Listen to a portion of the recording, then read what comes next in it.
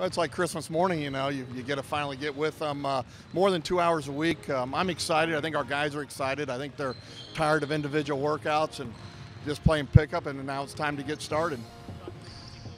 Well, you just start building your foundation, you know, start with the basics. Even though we had 10 days of practice back in August, we'll start over with, you know, basic drills, basic fundamentals, and build each day on what we're trying to get done. And you know, we won't have everything in by the time we play the first exhibition game, but hopefully by Northern Illinois, we'll have most of our stuff in. I think you got to take a step back and know they're going to make a lot of mistakes, not get too uptight, too upset when they do that.